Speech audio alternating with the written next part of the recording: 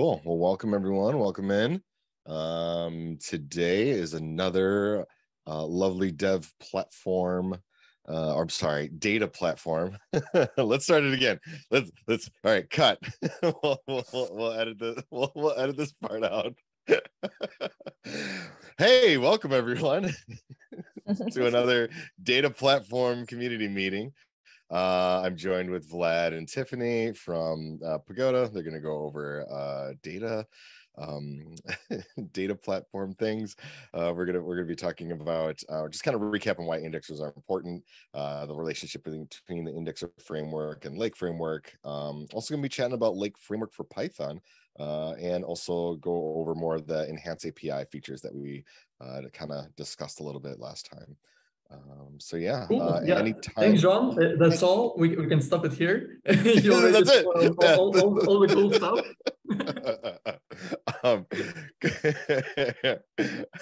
Thanks everyone. Tune in next time.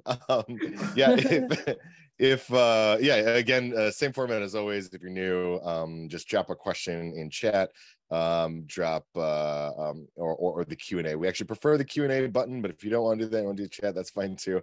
But yeah, drop a question at any point in time and we'll answer them either as they come, or we'll find a moment to answer it during the presentation or afterwards. So yeah, Tiffany, are you presenting a slide or Yep. slides? Cool, awesome. Yeah, take it away. Cool. So like what Josh mentioned, we have a couple of items. The only one that was added basically is the alerts demo, and we actually just released the alerts internally with a couple of add-on features from the last demo. So looking forward to that. And without further ado, I'll pass the mic to Fro to discuss more on indexers. Yeah, hey everybody.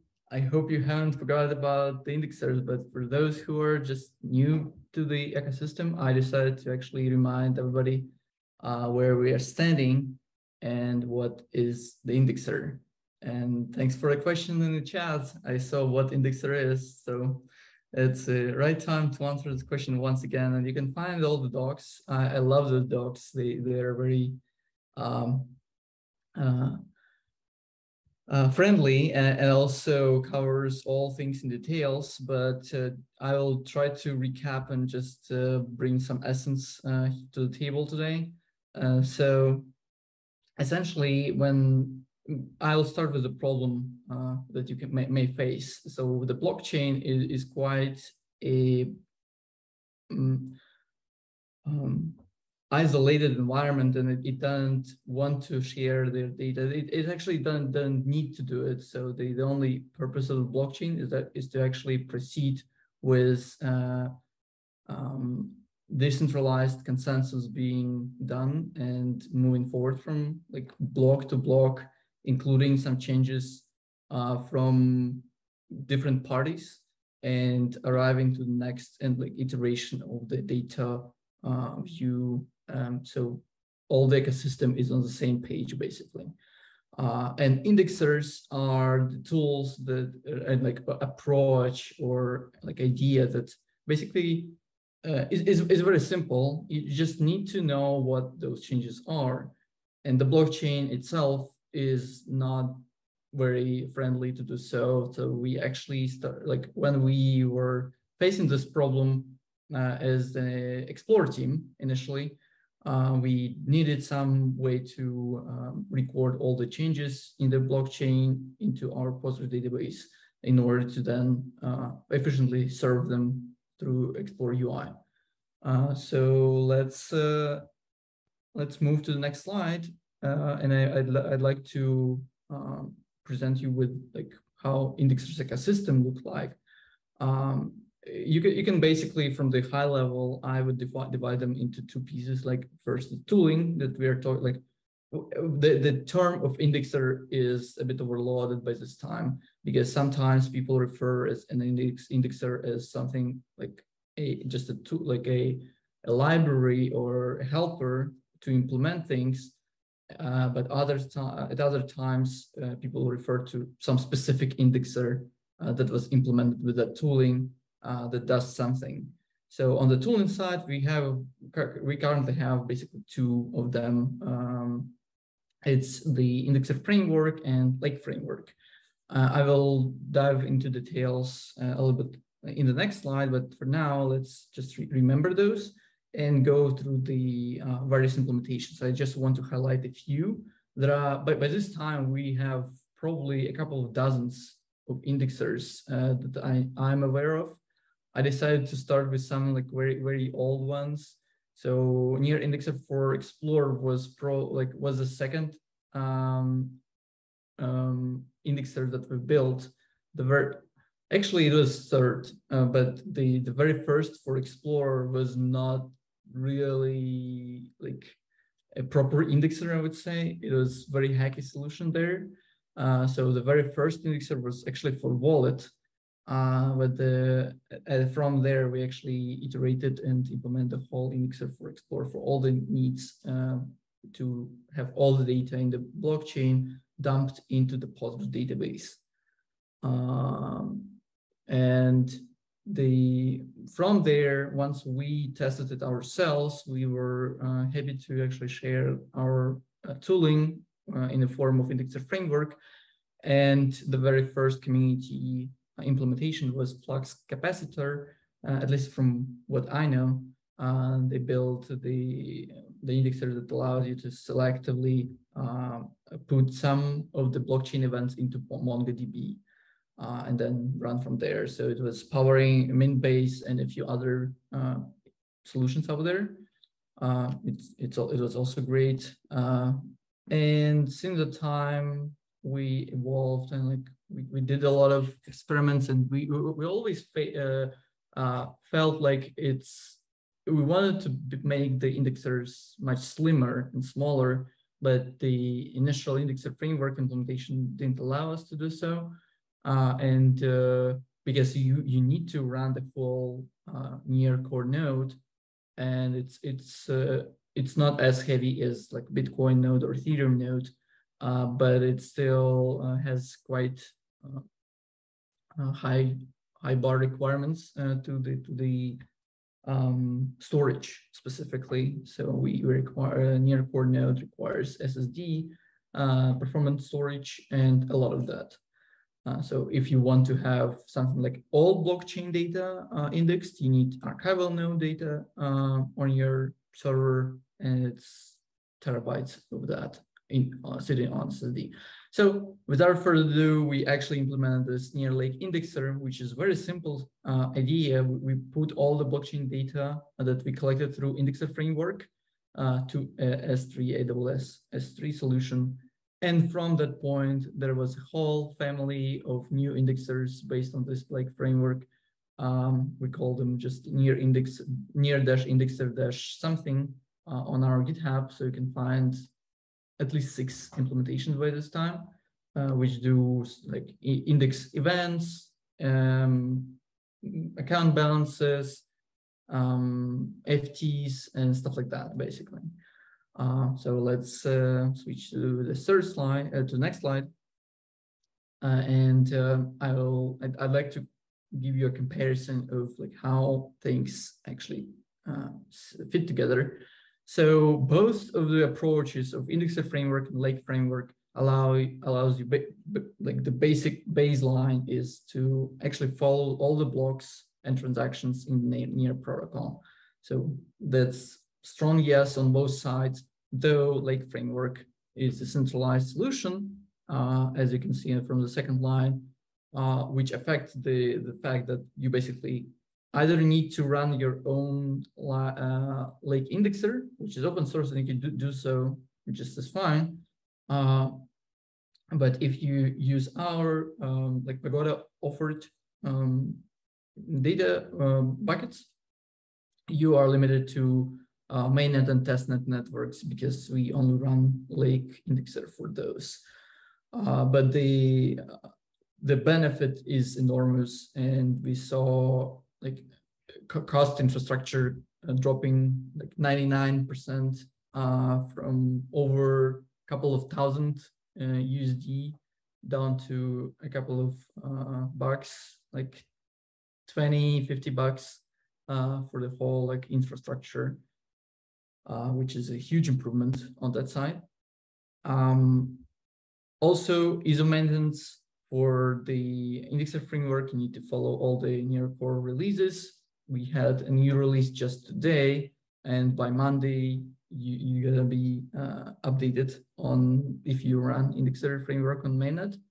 On the Lake side, you don't need to do anything. Like if you have your indexer running, it will just run just fine for you because we will update our indexer Lake implementation, which dumps all the data onto S3, and all the like upgrades will be just zero downtime and like no downtime at all. But and then when it comes to starting your node, your indexer, it or essentially bootstrapping it, it takes you days to sync with mainnet and testnet sometimes.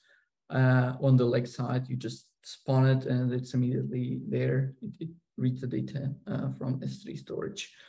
Local development is also cannot be easier than it is with Lake because you can run the nodes. You don't need heavy hardware requirements as the near core has. However, for local net, indexer framework is totally fine. It's not like the empty near network is super lightweight and it's not that hard to do. But if you depend on some network state, that would be a bit challenging.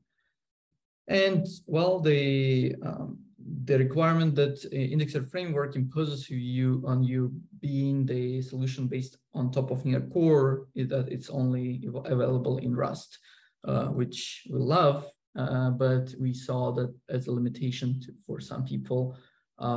So if you are into using Python, JavaScript, or any other programming language, you would be out of luck with indexer framework sort of by design.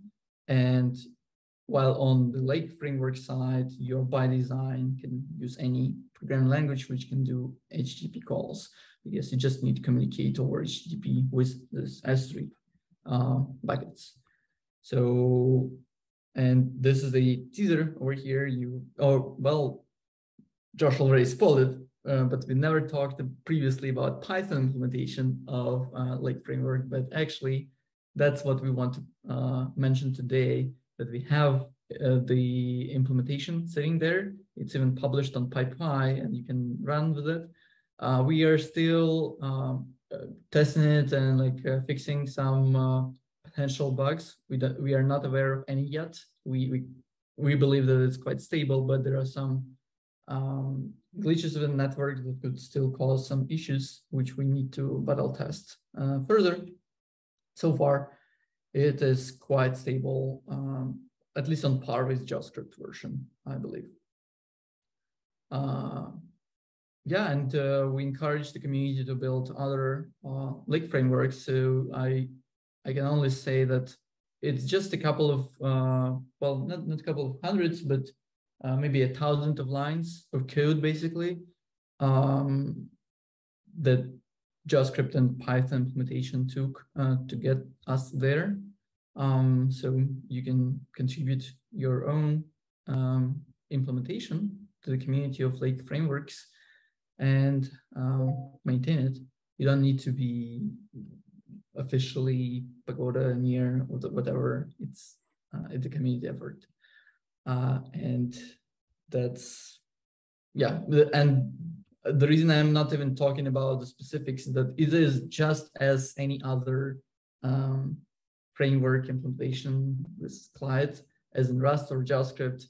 We have tutorials on our indexer or near-indexers.io website. So you can find NFT tutorial in JavaScript and Python. We actually don't have one in Rust yet because we believe we have other tutorials in Rust that just similar. So we can find all the tutorials on the website.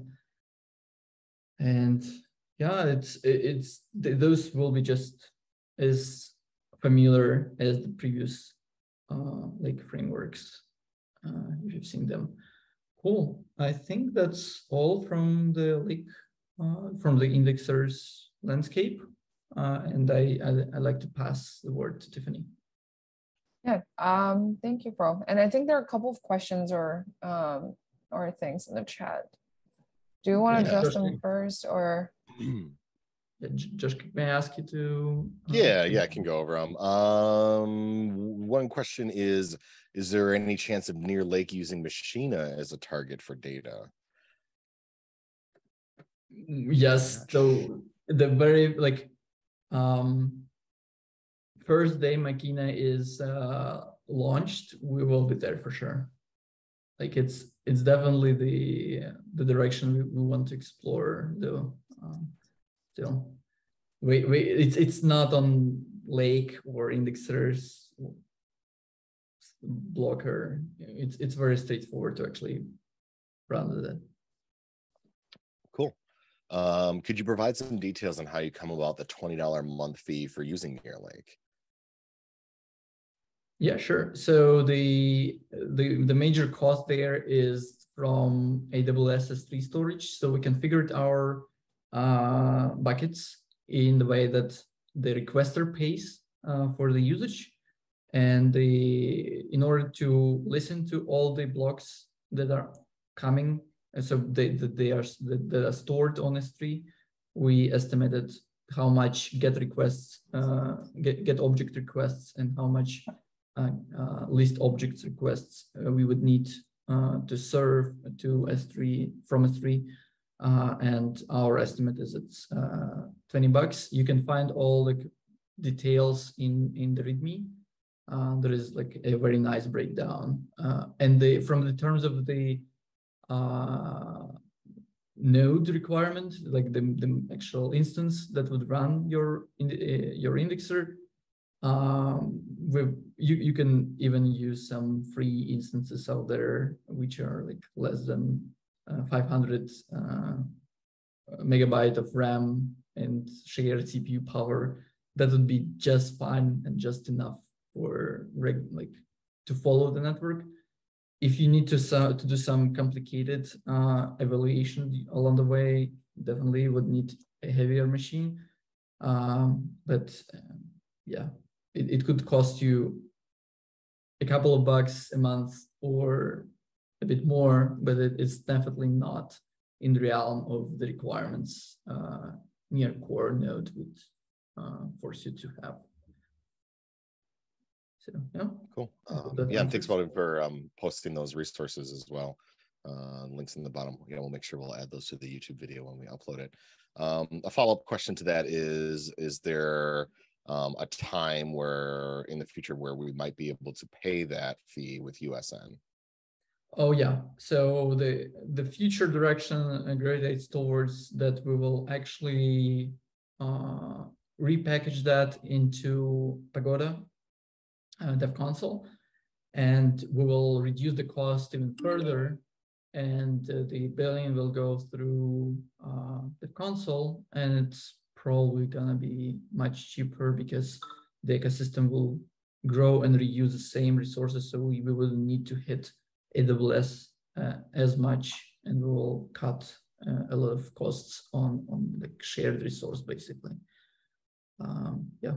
One quick question I have on that actually is we are discussing enable payment with USN within the teams, and one question I have is because enabling recurring payment with crypto is like a very unsolved question within the industry, and sometimes maybe people don't really like having recurring payment with crypto with access key and all of that.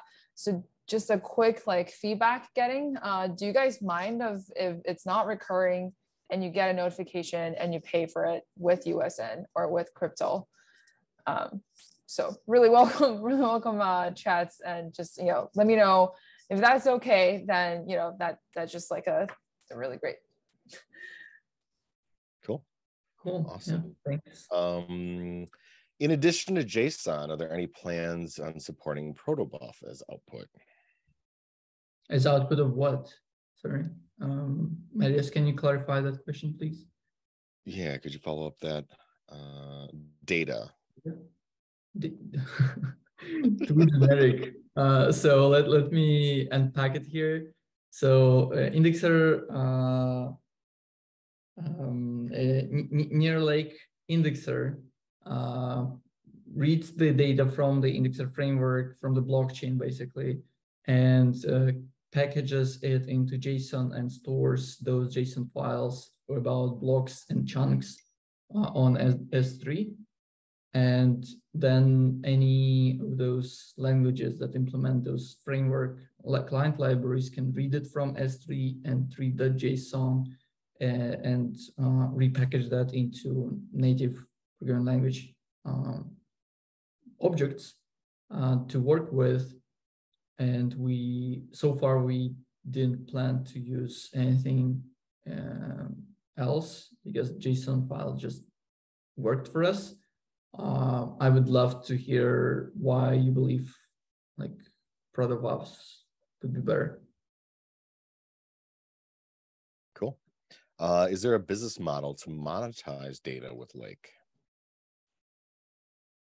Yeah, I can speak to that. So we don't have the immediate plan to monetize at the moment, but it is part of the plan to just like what Fro mentioned, right now you need to go on S3 and pay there and all of that. So we're actually hoping to making that process easier with a whole Pagoda or like your account on Dev Console and enable everything from there, and you can manage your billing or all the services that you interact with the Pagoda products there.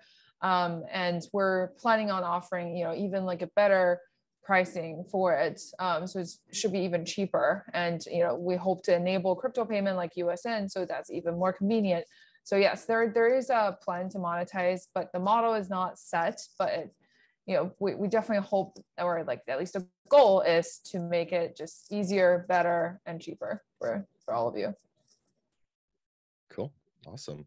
I think that's the end of the questions that we have so far. Oh, I think one more. Are you going to disable the direct data consuming from AWS S3 after billing on Dev Console? No, we don't. Like I think it's fair to keep the sort of S3 access open, and we have all the current tooling using the data.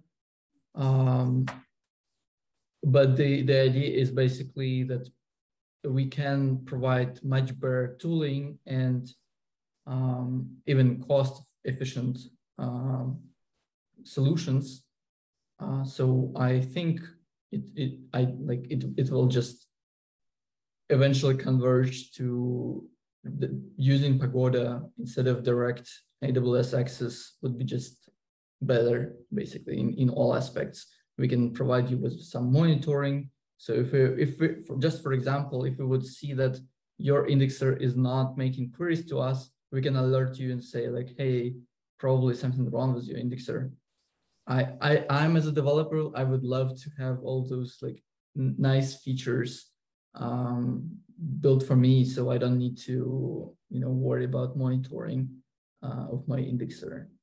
So features like that could be very beneficial, and we will definitely consider to implement those. Cool. Yeah. Awesome.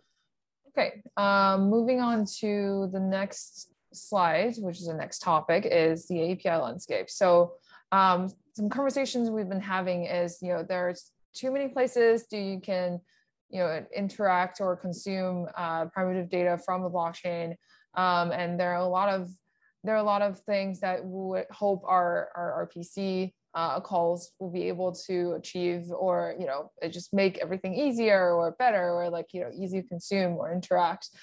So we introduced the enhanced API suite last time, and we identify a lot of the primitive data needs sort of require, like for your regular RPC, archival RPC, you have your customer pipeline to grab like a bunch of data from a bunch of places, like prices and here and there. And now with our enhanced API, it kind of, maybe adds to this landscape even to make it more confusing. But So as a result, we're actually going to change this by offering this Pagoda API suites altogether, which by the user experience perspective, it basically means we're going to give you a one-stop shop of all of this kind of API, most common or needed necessary needs on their data, and interact with the blockchain, with the RPC, with one endpoint. So it's going to be something like API Pagoda testnet or mainnet.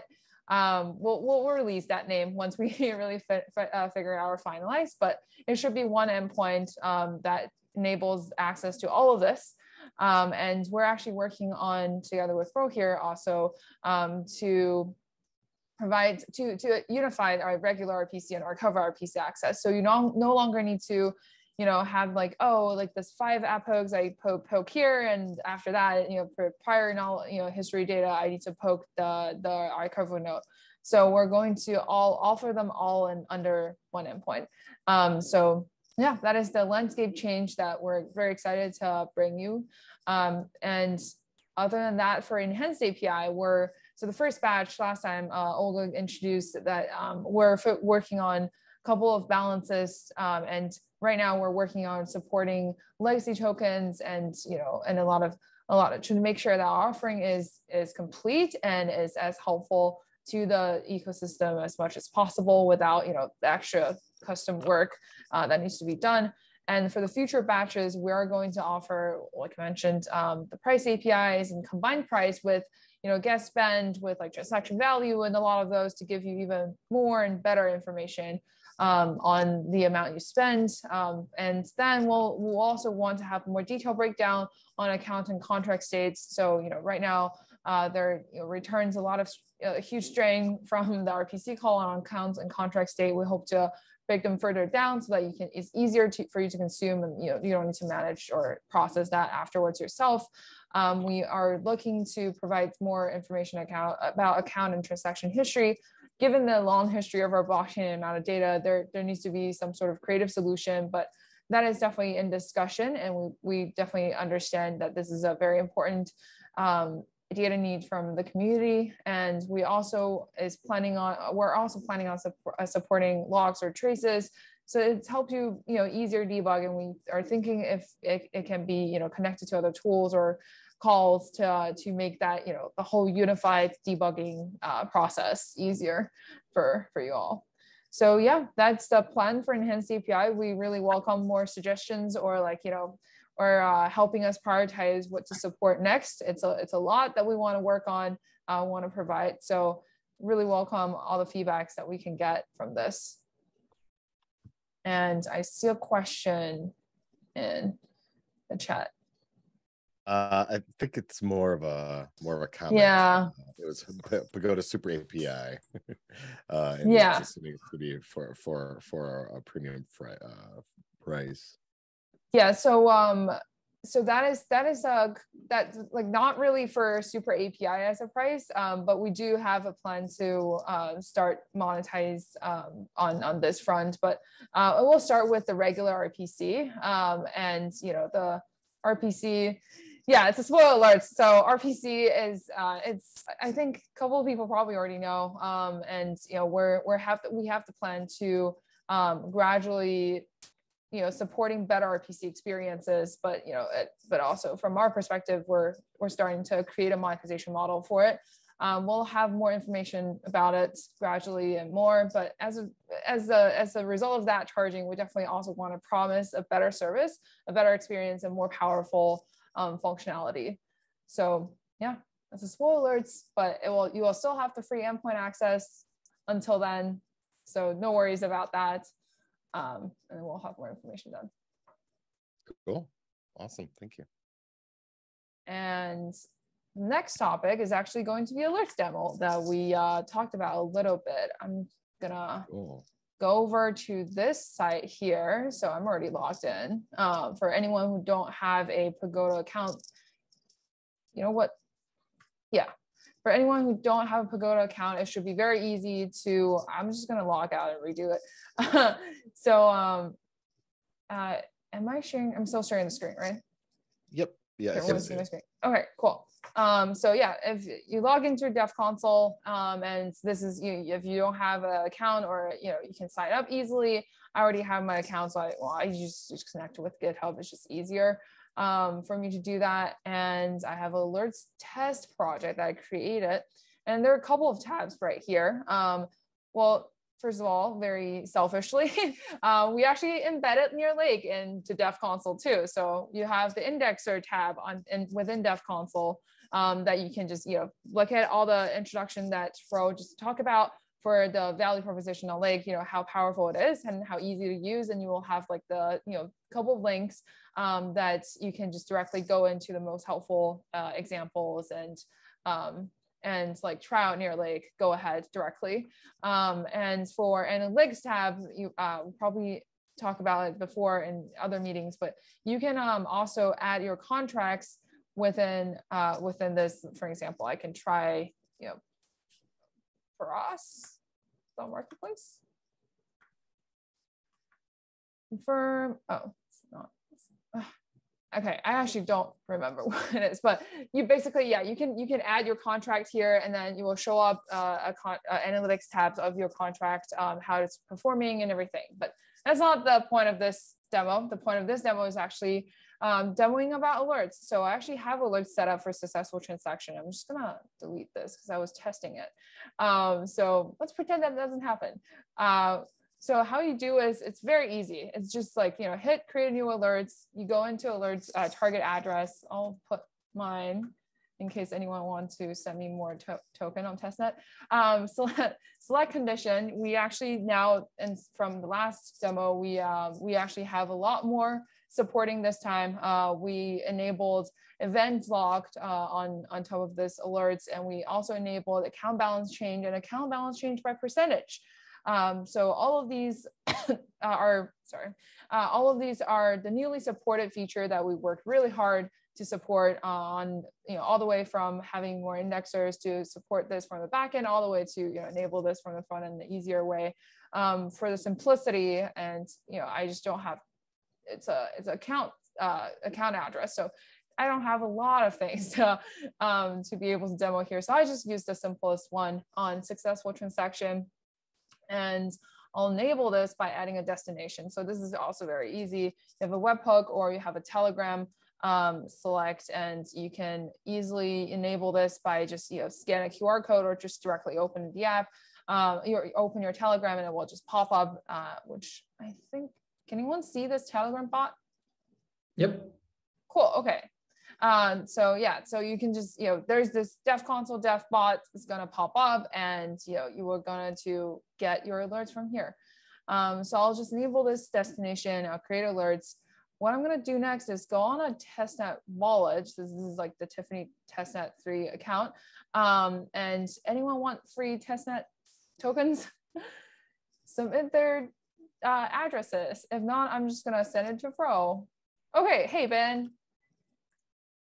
I'm giving you, I only have 6 here. I'm giving you 3. I'm very generous. You know that? And Benjamin.testnet. Okay, send. I'm giving you half my tokens. And sending. Excuse me, I keep coughing. Okay, awesome. So it is processed here. Let's look at the bots and see if it's actually responding. Yay! Okay, popping up. You have successful transactions here. Yay! Triggered. And we have, the reason it's popping up multiple times is because there are a couple of processing that that's happening there. So each of them refer to actually different receipts. So you can look into the details of your transaction. But yeah, so that's pretty much the alerts demo. And definitely go in there, try out. We're going to have a public release. We're gonna have a public release, starting next week on, it will be available for all the users on top of Dev Console. So this is a spoiler alert. So whoever is here, you have the first view of the new alerts and that we're gonna support. So, okay, going forward, last slide I have here is Pagoda user survey. So developer designer team actually created this survey. And they, Corvin, our designer, actually created a forum post so that everyone can actually look at why we want to design, why we want to do this survey, and what we want to know about from you guys. We really value the feedbacks and suggestions and all of your experiences. The survey is actually very simple and easy. So just go in, and there are only like, couple of questions. It's enabled with a Google form. So, you can just, you can just answer this question selectively, and we really value that. It's going to be super, super helpful for us to really structure Pagoda products forward. And this is really, going to be affecting across different products offerings. So we really welcome all the feedbacks and participation here. So we'll share the links. I'll actually post all of them right now in the chat. And we'll also share the links after the call in other areas and places. And that's all for our presentation. And I see one question about, can we log in with new accounts if we go to Dev Console? Yeah, so that is a great feedback. We actually have been getting that feedback from a couple of people, and we're working on enabling anonymous login to Dev Console. And we have actually created a GitHub discussion about this. So we'll love more discussion and follow up on the status that we are going to have there. I'm going to find that right now.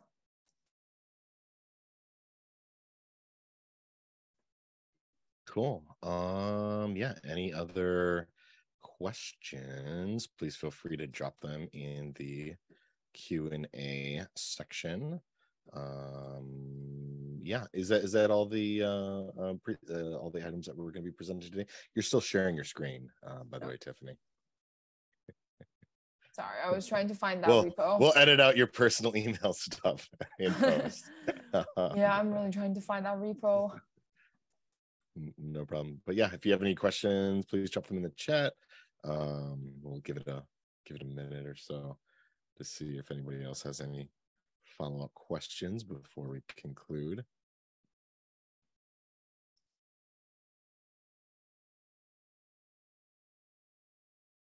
Yeah, no, exciting stuff. A lot of cool things coming down the pipe. Any chance of having docs in Spanish? Yeah, we do have like a crowd in. I'm not sure about Near Indexer, but I know on docs.near.org we do have a crowd in translation feature that community members have been helping translate. But yeah, definitely, yeah, please open up a PR. Would love to have some more community contributions for translating our documentation. Yeah. My Spanish is on the level of noble español.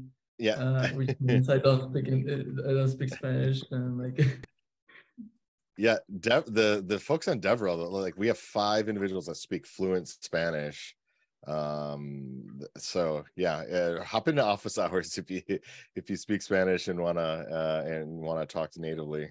Yeah, there's a bunch of us that are definitely fluent in that language, and yeah, could definitely help with any PRs that you have. Are there any problems for Near Lake Framework Assembler? Yeah, a lot of problems. It's too low level.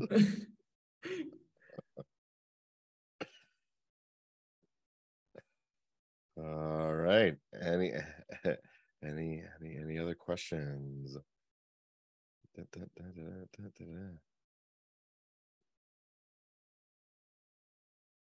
Cool. I think we did it. I think we answered all the questions that you have. Yeah, and if you have any follow-up questions, please yeah, come hang out office hours. We'll upload this to YouTube. We'll also have links for feedback that you can participate in. When's the airdrop, sir? Yes. Yeah, other than that, thank you so much, Tiffany and Frol, for another great data platform meeting. And yeah, I think next month, what's that? Yeah, I was just saying that it's a great opportunity to actually talk with folks and learn more. So please reach out, even if you're just watching it as a recording. We are always present in the communities all over the places. And if we suddenly miss something, the REL team will definitely help us to be brought to the right discussion and help you out. So I'm excited to see more and more projects building on top of all the tools that our team is working on. It's always a pleasure to see your success, folks. So go community. Yeah, absolutely. Go community and go team. All right. Have a good day, everyone. We'll see you next time. Yeah, see you.